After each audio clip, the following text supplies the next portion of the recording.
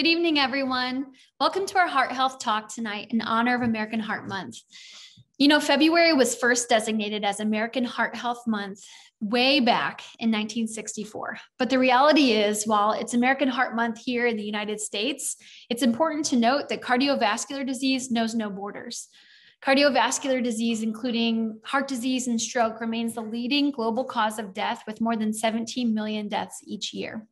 Because where we find people who need improvements in their nutrition and living a healthy lifestyle, we will find people with heart disease. My name is Kacy Schloss, Doctor of Pharmacy. I'm a wife and a mom to two little ones. My passion is helping families get healthier through a more holistic approach. A few years ago, I became passionate about prevention and as a result, passionate about nutrition and the way food works in our bodies to protect and repair the damage that's happening every day. And this is damage that's happening as a result of everyday living, unhealthy foods, oxidative stress, and more. And so it is a natural process, but the good news is there's something we can do about it. So much of it comes back to what are we eating that's causing damage and what aren't we eating that could protect us? And this led me to more of a functional pharmacy approach to health. You can say it another way. I like to focus on helping people identify and put out the flame rather than focusing on treating the smoke. One of the most impactful things I've learned is that it's overwhelmingly common for us to be lacking in our diets with regard to the foods that protect us and promote healing naturally. You know, the human heart is a fascinating organ. You can actually think of it as a well-coordinated machine. The heart has its own electrical supply and it pumps blood through tens of thousands of miles of blood vessels to deliver oxygen and help remove waste. It's truly amazing. And while it is fascinating, it can also be you and your family's greatest health threat. Heart disease is the leading cause of death, and studies suggest that by age 10, children raised on the standard American diet already have fatty streaks in their arteries. That's the first sign of atherosclerosis. Currently in the United States, by the time a person graduates high school, they can already have the foundation for heart disease. Considering this, you can see why it's not uncommon to see clinical cardiac events of heart attack and stroke in people in their 40s, and sometimes even in patients in their 20s. These changes in the vasculature are appearing years and maybe even decades before heart disease is diagnosed, before our symptoms are even present. And I think it's because there's no immediate association right after we eat. You know, there's no immediate association after an unhealthy food to the damage that it's causing. And the fact that it can take decades to clinically present with symptoms, I think it can be tough to wrap our minds around it before it's too late. So my goal tonight is to help educate and empower each of us to become as heart healthy as possible. And we won't be able to do that with another medication, a procedure, or an operation. We'll do it by changing our biochemistry. And how will we do that? By focusing on the plant protective foods we need to be eating daily. And this tells us that primary prevention early on is where we need to focus. And to focus on primary prevention, we need to start even our kids on a healthier intake of real whole foods early on. Because the encouraging part of all of this is that we can do something about it. So the question isn't, can we prevent damage? The question is, do we want to focus on reversing it? I have yet to meet one person who's unaffected by heart disease, whether it be themselves, a loved one, or a friend. And I'd be willing to guess that virtually every person listening tonight, or maybe you're catching the replay, has been affected by heart disease in one way or another. It's definitely affected my family. And that is one of the reasons why I'm so passionate about sharing this information with you tonight. So let's jump into a more detailed look at how the food we eat affects our heart health. Dr. Esselstyn of the Cleveland Clinic uses decades of research to back up his claim that heart disease is actually a foodborne illness and poor nutrition is the cause. And we have to look at this from a 10,000-foot view tonight for the sake of time, but it is fascinating stuff. And when we understand the why behind it, then we can be empowered to make lasting change. So much of it comes down to something called the endothelium. And while it is just one cell layer thick, the endothelium lines the approximately 50 to 60,000 miles miles of arteries and veins that course through our bodies. But why is the endothelium important with regard to heart health and nutrition? We're going to dive right in and take a look at this. So once thought to just be this wallpaper between the blood and the wall of our arteries, the endothelium really is now to be understood as the key to living a long and healthy life. The cells are thin, and yet they're very active. They make hormones, they permit the passage of messaging chemicals, and they help maintain proper blood vessel function. One of the key molecules made by our endothelium is nitric oxide. You may have heard of it. And one of the surest signs of health is generous nitric oxide production. And the converse is actually true of many diseases, including diabetes. So what is it that harms our endothelium? All the classic risk factors of early heart and artery damage, that you can think of, like smoking, elevated blood sugar, like we see in prediabetes and diabetes, things like obesity, high blood pressure, high blood cholesterol, especially the oxidized LDL or the bad cholesterol that you're probably familiar with. These can all damage our endothelium. But here's where our nutrition comes in. Foods such as, processed meals that are high in fat also quickly damage our endothelium.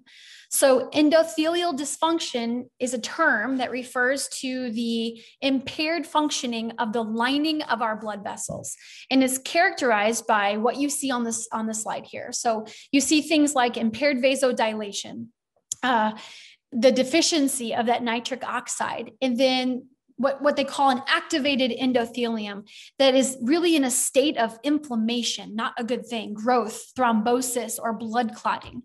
So this endothelial dysfunction precedes atherosclerosis, and it is an independent predictor of future cardiovascular events.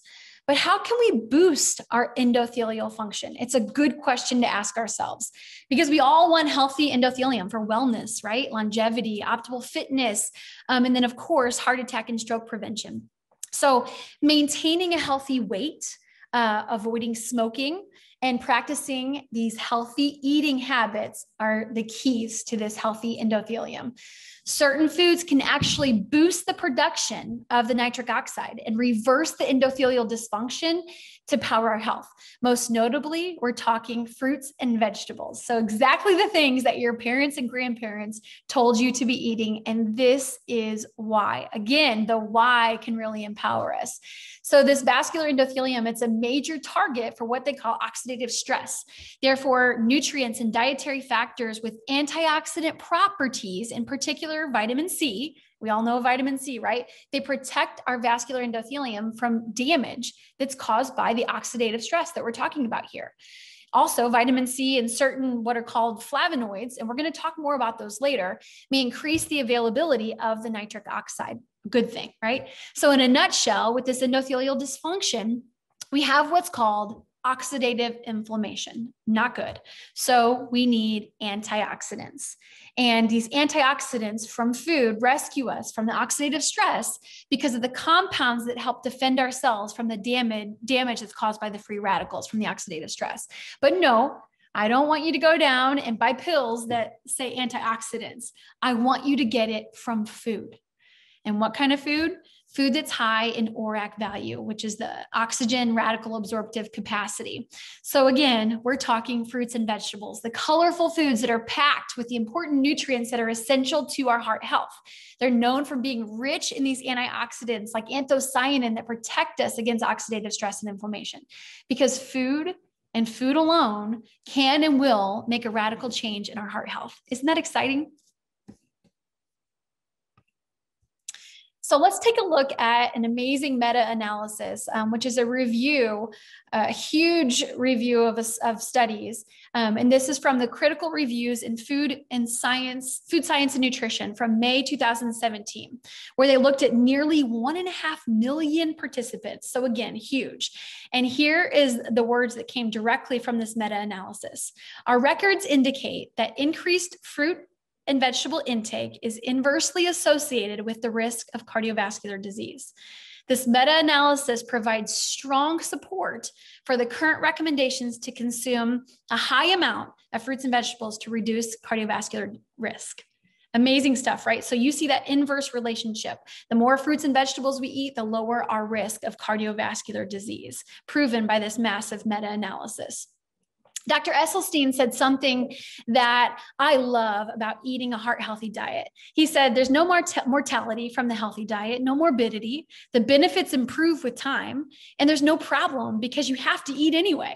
And I love that. It really simplifies our way of looking at a healthy diet. It makes a lot of sense, right? But what about when you can't or won't eat the recommended amount of fruits and vegetables every day? What do you do then? I know this was a big problem for myself and my family. And that's why I'm so grateful we found Juice Plus. It's designed to bridge the gap in our diet. So Juice Plus is made from juice powder concentrates and oils from more than 40 different fruits, vegetables, berries, and grains. That's a lot. I love the variety. And it's not a substitute for eating fruits and vegetables. They actually just support a healthy diet by offering a much wider variety of the naturally occurring vitamins, along with those antioxidants and phytonutrients that we talked about earlier that are found naturally in these fruits and vegetables. So every Juice Plus product is made from quality ingredients. And I think you're going to love to hear that they're grown farm fresh, providing the nutrients that our bodies need. Each one contains a range of nutritionally dense whole foods. So we're talking about the goodness that comes from, the freshness of an orange, the juiciness of blackberries. I hope you can picture this, the ripeness of a red tomato. And just think about that, all shrunk down into convenient on-the-go solutions. So I also want to point out that Juice Plus is not about treating or curing specific diseases or conditions. It's simply healthful plant-based nutrition, very simple.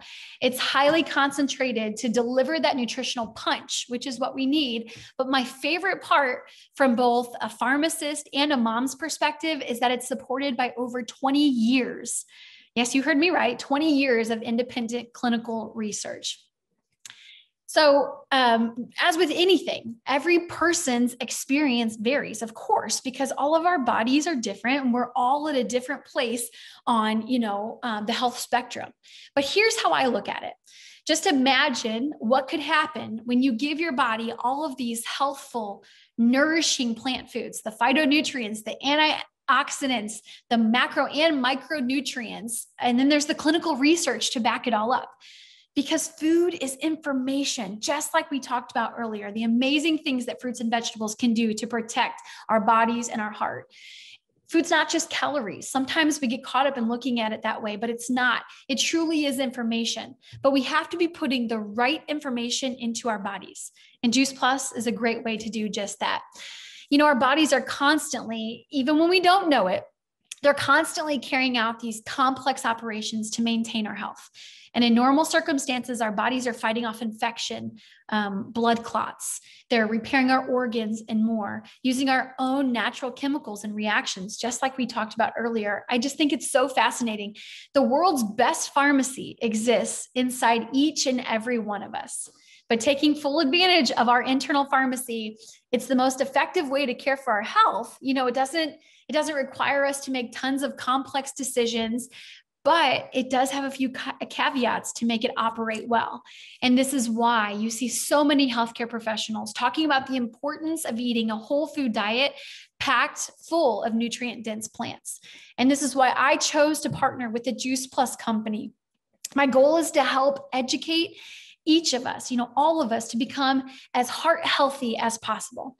As a pharmacist, this is why I've been proud to share Juice Plus for over 6 years with my family and friends. So I want to be sure to touch on the omega blend for a moment. Omega oils are particularly good for the arteries because they help reduce inflammation, reduce high blood pressure, reduce triglycerides, raise HDL, the good cholesterol, and then make our blood less sticky so it's less likely to clot. Over the years, so much research has been done on omegas and their role in our bodies, including our heart health. And if you're like me, you may have tried fish oil in the past, and maybe you're also like me and you desired something that avoids contaminants like mercury and the killing of a lot of fish in the process to obtain just a small amount of oil. I love that Juice Plus has an amazing blend of omega oils, all plant-based. So it's a blend of 3, 5, 6, 7, and 9, and they've bypassed the middle fish and went straight to the source, which is a blend of 5 omegas, and it includes algae, berries, and seeds. And you know, the capsule technology with this omega just excites me so much. It truly is cutting edge, and the way the technology is used, it protects the oil integrity on the inside to make sure it remains stable, something that's so important. So jumping back to the research on Juice Plus, I want to be sure to note that we're talking about very high quality clinical research. Juice Plus has been clinically researched on humans in universities and research centers around the world. And now 41 individual studies conducted by researchers at leading institutions and published in peer-reviewed scientific journals. And you can see a few of these institutions where Juice Plus has been studied. And here's some of the research results. Just look at the one on the top left here. I want to draw your attention to that one. It's proven to contribute to cardiovascular wellness. And I love what my friend, Dr. Rick Du Bois said. He said there's nothing available any place in the world, with or without a prescription, that has been clinically proven to do what Juice Plus has been proven to do. And that is the truth. So back to heart health, you can see here all of the different studies, the combined results from multiple studies that show that Juice Plus produces positive effects on several measures of our vascular health. And like I said, you can see all the different publications here that are listed on heart health alone. And you can look deeper into these if you'd like to. And I need to pause on the research for a minute to really shine a spotlight on the berry blend, one of my favorites. The berry blend completes what we call the trio, the 3 blend, and helps to give us that rainbow of nutrition with Juice Plus. Remember earlier when I said we'd come back to the antioxidants and how they work in our bodies to protect us against that oxidative stress that we were talking about and the damage and the nitric oxide and all of that? Well, look closer at this Juice Plus berry blend. Just look at the ingredients here across the bottom. We're talking foods like raspberry, bilberry, blueberry, cranberry, pomegranate, Concord grapes, blackcurrant, blackberry, elderberry, and more. The reason these foods are so protective and cardioprotective at that is because of these flavonoids, the class of polyphenols found in them. And they've been found to have that inverse relationship with cardiovascular disease. In other words, like we said earlier, from that huge meta-analysis, the more flavonoids you have in your diet, the lower your risk for cardiovascular disease. And in many of these, the peel of the food is what, really contains a lot of the flavonoids, and we get many of them in our Juice Plus. I love that. It's not left out. So these are things like anthocyanins, which give them their deep, beautiful colors. And they're proven to help with that free radical damage that we discussed and the reduction in heart disease. They're powerful in anti-inflammatory action. These compounds and these flavonoids have been proven to do the things that we need them to do, like reduce the platelet stickiness, decrease blood pressure. They're anti-inflammatory, and they help prevent the oxidation of that LDL, the bad cholesterol, and then they help increase the production of that nitric oxide that we talked about earlier. So cool to think that fruits and vegetables do all of this stuff that we need them to do. All right, so back to the research. I want to take a look at my favorite study from the Journal of the American College of Cardiology back from May 2003. And there were 3 groups studied in this study. There was the placebo group, the fruit and vegetable group, and then third, the fruit, vegetable, and berry group. And they were all given a high-fat meal. And 4 hours later, after the high-fat meal, the expected blood vessel constriction occurred that was evidenced by measuring the brachial artery. So again, after the high-fat meal, they saw that blood vessel constriction in the arteries. But what they found after 28 days in each of the groups was the adverse effects of the high-fat meal were reduced compared to placebo in the fruit and vegetable group by 62%. And look at this. When the berry blend was added and they took all three blends, the fruit, vegetable, and berry, the restriction of blood flow was virtually eliminated. And we know this most likely has to do with that nitric oxide production that we talked about in the beginning, the potent vasodilator. So how amazing. The fruit and vegetable alone gave about a 62% reduction in vasoconstriction, but adding the berry blend and having all three, fruit, vegetable, and berry, took it to about a 98% reduction. And I don't know if that excites you, but it definitely excites me. So I just have to add this in because remember what we talked about in the beginning with some of our children now developing fatty streaks in their arteries. Heart health needs to be a focus at all ages. It's never too early to start. And I love that the Juice Plus company has a program called Healthy Starts for Families where children can receive their Juice Plus for free with a paying adult sponsor. Just look at the results here. I know as a mom, I get so excited to see that 56% were taking fewer over-the-counter and or prescription drugs, 66% visiting the doctor less, and so much more. So I'm going to leave you with one final thought tonight from Dr. Esselstyn again. He said something I loved about where we are and what we can do as we focus on our health. He said, what I think could be an absolute seismic revolution, and this seismic revolution in health that is before us is never going to come about with another pill or another drug. The seismic revolution is never going to come about through another procedure or an operation.